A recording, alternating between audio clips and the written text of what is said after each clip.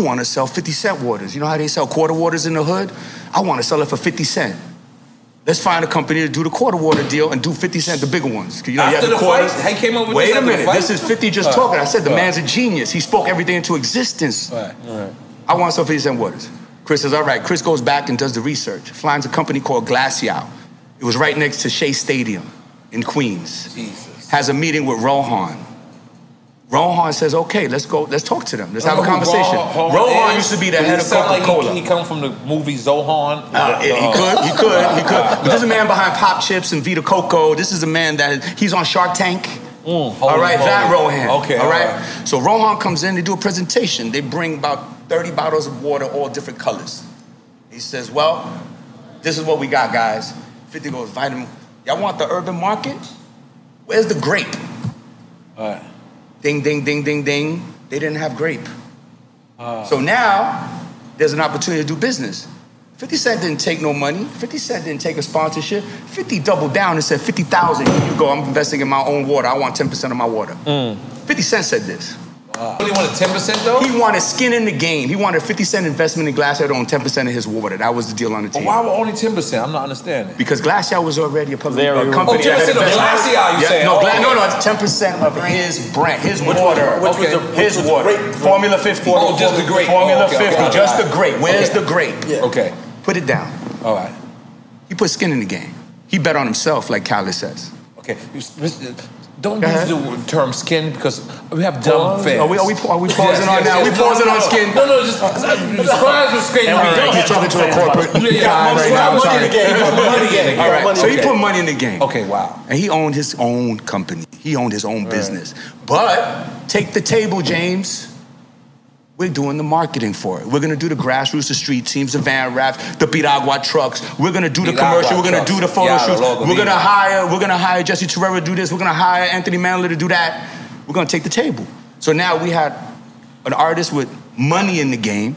We had a marketing deal, but we had to sign a deal before a certain amount of time. We lost the opportunity. Now you want the Drink Champ story. Chris is locked up. Chris is in jail. We need to sign the contract by midnight. Damn. We're at Summer Jam. Theo Sotomayor can't get in because they're not giving us no extra passes. They don't know who we bringing in there. This was real time during that beef. You got 20 passes, that's it, ain't no more. Ebro running around, everybody going crazy. Theo Sotomayor stands in the parking lot with the contract, hands it to me. I run in, 50 signs it, run it back, we get it in by 12 o'clock, we got it. This is the vitamin water contract. It's Glacial Vitamin Water. Glacial. Glacial is the name of the company. Okay. You guys know it's vitamin water. And he took that brand and we put it in every video. We put it in every Reebok commercial. We basically did the Beats by Dre initiative before there was a Beats by Dre. Shout to Chris and shout to Fifth. They're the first ones that play stuff. We had a 3-minute commercial running on MTV 12 times a day. That we had Reebok sneakers, we had Vitamin Water Glacial, we had G-Unit clothing. We used their platforms to maintain and sell our products. And then Coca-Cola said, okay, guys, let's buy it. Now let's pay you for this. So Coca-Cola came and bought Glacial. Yes. So 50 only owns, but 50 only shares. owns. He had shares. They bought it for $4 billion. That's the part you skipped. Bought it for $4 billion. So he 10%. Several million. Basically, it's because we're on Drink Champs, and rather than confuse people, he had shares which roughly equated to 10% of his own brand. Okay? You get it? Only his own brand, or he didn't have nothing in Glacial? His own brand. You know, them G-Unit shoes was trash, man. Them S-Dots, like them Jay-Z Reebok joints, like them was all right, but niggas really wasn't wearing Reebok like that. Like, I mean, I'm from Nap, so nigga, we had Reebok Classics, the white Reebok Classics. Like, that was like a thing for a little bit.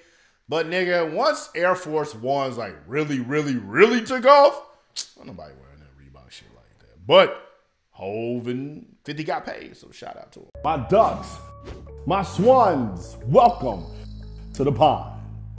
My name is Dorian from Group82Music.com, and right here we got James Cruz, Diddy's former manager, talking about how 50 Cent invested $50,000 into vitamin water and flipped it to $4.1 billion. Now, I want y'all to really understand what's going on, okay? This is at the time when there wasn't a lot of sports drinks like that. We had Gatorade, which has been around for a while. We had Powerade, which is basically fucking sugar. All Sport came and it left.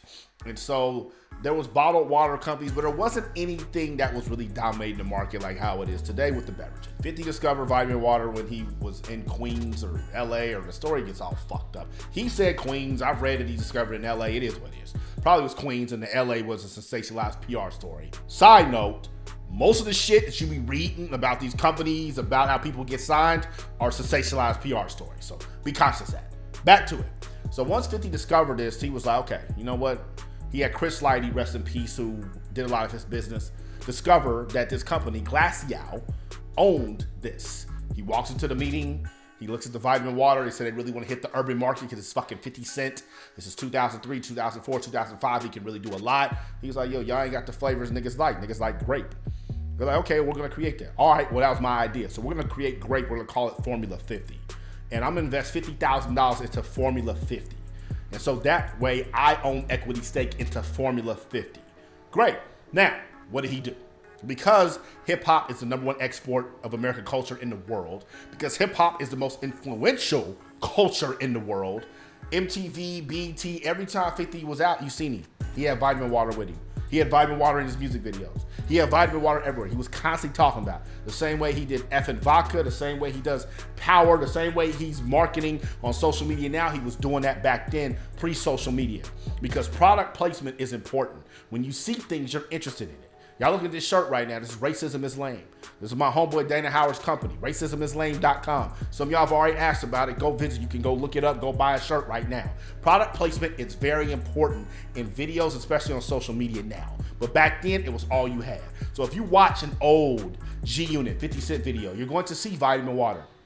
You're going to see G-Unit clothes. You're going to see the G-Unit sneakers because he was eating off of all of that. That shit blew the fuck up because not only was 50 involved with it, but it tastes good. It was a good product. And because of that, Coca-Cola came in, they went to Glacial and said, hey, we want to buy y'all. We want to acquire y'all the same way Facebook acquired Instagram. But we're going to pay you $4.1 billion. They said, okay, sold it. And off that deal, 50 made $100 million. This is why you need to not be so much focused on your music as being your only source of income. Your music needs to be your creative expression. It needs to be how you communicate your soul to the masses. At least for me, I make sure that I keep my music as something I want to do how I want to do it. I don't really make music with the idea of, yo, I'm gonna impress them with my bars. I don't really make music with the idea of like, yo, this is gonna get a shit ton of streams. I make the songs I wanna make because I don't need my music to be massively successful for me to eat because I have so much other shit going on. Every major artist who is rich has done this. Dr. Dre isn't a billionaire from The Chronic. He's a billionaire from Beats by Dre. That's how he made his money. Even look at somebody like Beyonce, who has a hammerlock on the pop R&B lane. She makes way more money outside of her music. Same with Rihanna. This is the shit you need to be doing. This is how you need to be thinking. Are you studying the game? Are you studying these people? Are you sitting in the comments arguing about who's the fucking Illuminati? Are you arguing about who's better, who's real, are you studying this shit? Because if you study this shit, you can see the patterns. But you can market yourself so powerful if you use your music to push other products. Something that you believe in, something that you have equity in. My music, me getting 1 million streams on Spotify, god damn it, try to have a serious, fuck you. It's the reason I was able to build Group 82 music because I knew other artists wanted to get 1 million streams on Spotify too. So if we set up a system and if I offer services that can help them get there and we charge for that, that is the way that I can be able to do this full time. And I've been doing it for years now. And now I got Group 82 Media. And now I got the podcast. And now my Instagram's doing well. And I'm monetizing my YouTube. I'm making money off of that. I'm getting so many different revenue streams, all because I started off being an artist and I got 1 million streams on Spotify. 50 Cent was able to get this vitamin water deal, get $100 million because of Get Rich or Die Trying. Why aren't y'all paying attention to this? Why aren't you setting up your business the exact same way? Why aren't you doing your music the exact same way? And I'm not saying that you can't make a good living from your music. I'm not saying that you can't, right? But 1 million streams on Spotify is $4,000. Our most expensive package at Group 82 is originally $10,000, but you can get it for $2,500. If I sell a package and a half, that equals what I could get from 1 million streams. So why not get both? What are you doing? What's your other revenue streams that you're using in the music business? You make music, you're an artist, what's your revenue streams? Even if you don't make music, I know a lot of y'all aren't. As an entrepreneur, what are your multiple revenue streams? Put them in the comments. I want people to see this. That way we can compare notes to see where people could help each other. This is group economics here. So miss me with all the gossip bullshit. Miss me with all the semantics. And let me know your revenue streams. Put them in the comments and let's see who can help who. I ain't even gonna commercialize this shit. Bullshit. Always about sales. Click the link in the bio. Instagram, click the link in the description box. YouTube, purchase one package for 60% off right now. I'm Malcolm Pond. Y'all stay tuned. Like a movie scene. Shine like a high beam. No, they wanna be me. No, they wanna be me. Never gonna go broke. Money all on the floor. No more how they got though. Group82music.com.